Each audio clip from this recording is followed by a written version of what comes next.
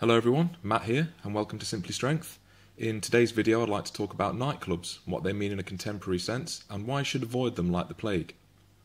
I've decided to upload this video earlier in the week because, to be honest, I've had so much fun putting it together. So again, thank you to everybody who's subscribed to this channel. I'm having a lot of fun putting my thoughts out there, preparing videos, and truly I want to go from strength to strength. So again, thank you. The topic today was inspired by videos from Sandman, Louis Marco and Aaron Clary on this issue, and I've put the links below. So, let's be clear about this. Nightclubs in the truest sense are cancerous, toxic and dystopian places that are kryptonite to human beings in general, but especially to the modern man. They are dank, dingy, smelly cesspools of promiscuity and unrestrained arrogance, designed to lure in blue pill men with promises of women, sex and endless fun into the early hours. Before my awakening to MGTOW, I would often go out with friends to such places, even as recently as my university studies in fact. At the beginning, before I realised the illuminating truth.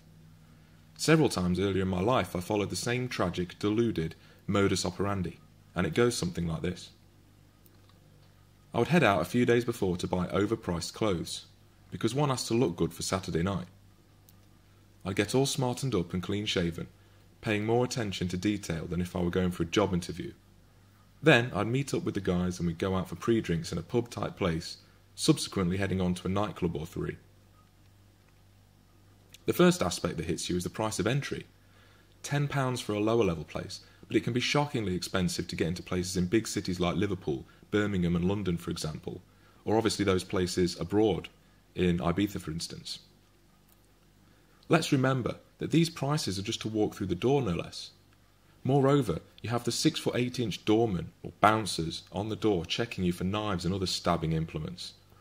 I don't like being treated like a criminal before the fact, especially when once you get into the club there's so much debauchery and scuzzbaggery going on in any case. Now you're inside the club, the first order of business is to get a drink. So you head over to the bar and realise that there's a mass of people surrounding it. 3 bar staff running around like headless chickens, unable to hear a word of what the customers are saying to them over the noise. You queue up with the others and maybe, just maybe, get served after about 25 minutes. The wallet takes a big hit, given that you'll pay upwards of £3.50 for a drink, be it an alcopop or a buttery pint of lager. They don't clean the pipes out so much at these places. I know people that have worked in breweries and seen the scale of this business. Alcopops are produced on a monumental scale, literally hundreds of thousands if not millions of 275 millilitre bottles produced per run. When you see the sheer scale of this, the price of manufacture is negligible almost, pence. And thus the markup in the club is insane. The guys at the top are making boatloads of cash at your and previously my expense. Now, at this point in my life, it didn't matter that I hated the music, the scene, and the other guys in the club for the most part. The only thing that mattered was the girls, and even though I probably wouldn't have had much in common with them, I knew the most attractive girls to me at the time resided in nightclubs. Again, this was before my decision to go my own way, about 5 years ago at the age of 21 or so. How then was I going to start talking to one of these girls, and was I ever successful in wooing one? Well, prior to this point, I wouldn't even go up to a girl, let alone talk, but at this point in my life I'd pluck up the courage to utter the simpy line, "Can I buy you a drink?" I think all of you MGTOWs out there just collectively shook your heads. I mean, I may as well have just given them the money. On more than one occasion, I bought girls drinks and ended up with nothing at the end of the night. Indeed, nothing at the end of the night became a recurring and consistent theme throughout this period. All these drinks you'll be slamming down for want of nothing better to do will cost a lot of money, but more urgently than that you'll start to need the toilet. Unfortunately, what constitutes a toilet in these places is insulting to almost any other lavatory in the land. Where else can you queue up, yes queue, to get to your urinal that's full of bottles and chewing gum, standing shoulder to shoulder in your own piss with drunken douchebags? Oh, and on the way out, a random guy stood there trying to sell you fragrance. What a life he has. I remember going up to one girl who was in her late teens, early 20s, I reckon. She was the archetype of my ideal woman with regards to appearance. She had long brown hair, pretty features, a great body, and was probably an 8.5 to 9 out of 10 by my reckoning. I went up to her and said my line, "Can I get you a drink?" She replied with some degree of disdain, "I've got a boyfriend," and her face was like thunder. I sauntered off unruffled because, looking back, I was already beginning to cultivate an attitude of indifference. For the rest of the night I noticed her, and not once did I see her with a boyfriend of any description. In fact, I saw her grinding up against a number of other guys. Firstly, this scuzzy, sketty behaviour set off alarm bells in my head. It helped me learn the reality of things, and I'm thankful for it. The purpose of nightclubs is not to get laid or find a girlfriend, not even remotely. Another time, close to the end of my affiliation with these places, I was out with some university classmates. We were in a basement club and it was all smoky, and I was scouting for girls to go and talk to. There was a girl in red that was clearly the hottest in the club, maybe even the city, I don't know. Solid 9.5, and she knew it. She must have gone out a few times because I could have sworn I'd seen her before. I tried it on without fear and obviously got blown back, and she did this to about 15 guys or so. It wouldn't surprise me if she'd had a partner the whole time who didn't even go out with her. It was all ego-boosting just to confirm to herself how desirable she was, and this is common, I fear, in many women. Later I saw a gap on the end of the bar and waited to get a drink. She sauntered over to me and squeezes between me and the next guy, when clearly there wasn't room, thinking she should get in there priority, purely by virtue of her looks. And obviously she did.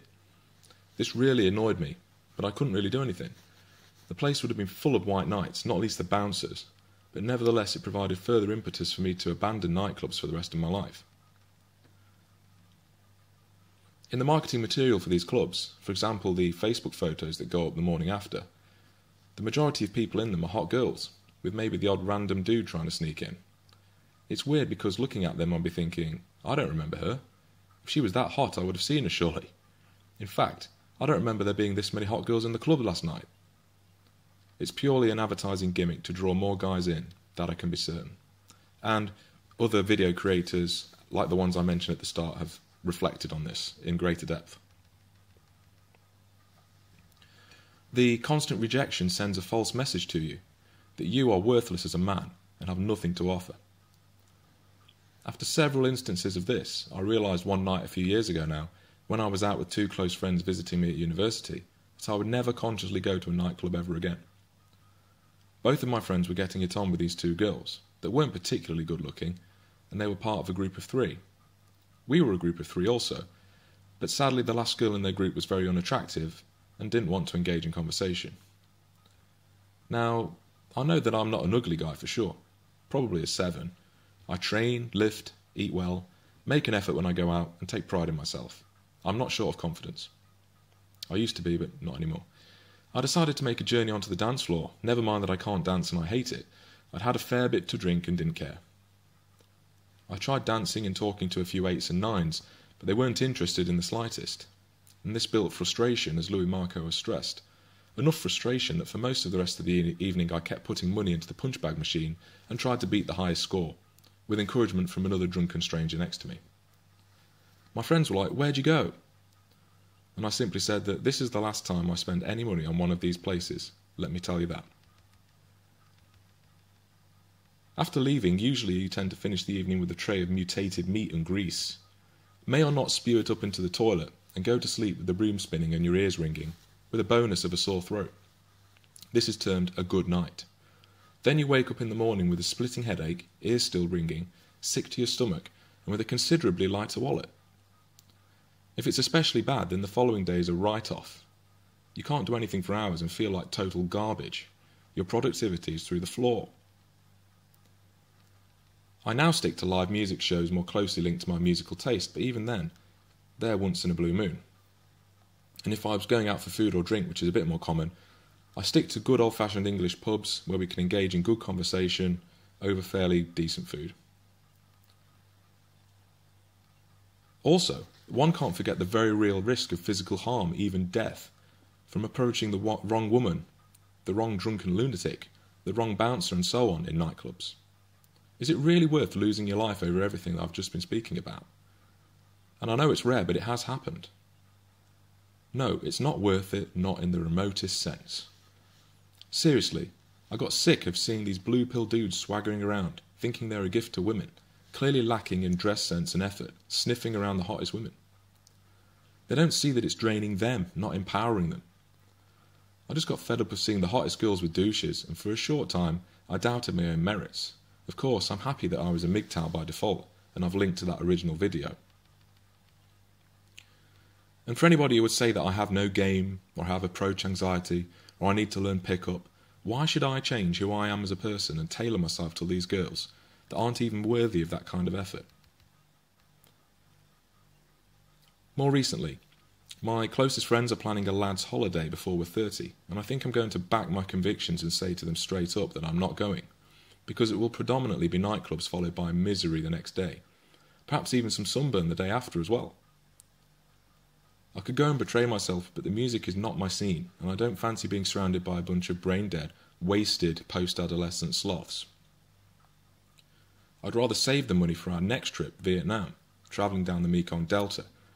The world is such a huge and vibrant place with much to see and do. For example, wildlife, the great outdoors, experience days, etc., etc. To finish off, let's express this purely in terms of resources, shall we? For example, say you go out every Saturday night for a year, 52 nights, and you stay out on average from 10 PM to 4 AM, 6 hours for the night, and I know that this is very conservative.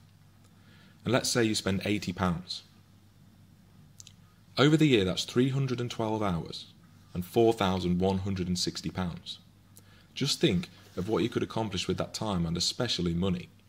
You could pay to do a master's degree, invest it in the stock market, pay for a high-quality holiday, take yourself on experience days, do personal development courses, learn a language, buy hundreds of brand new books, build a home gym with a barbell and plates, and much more. I think you'll agree.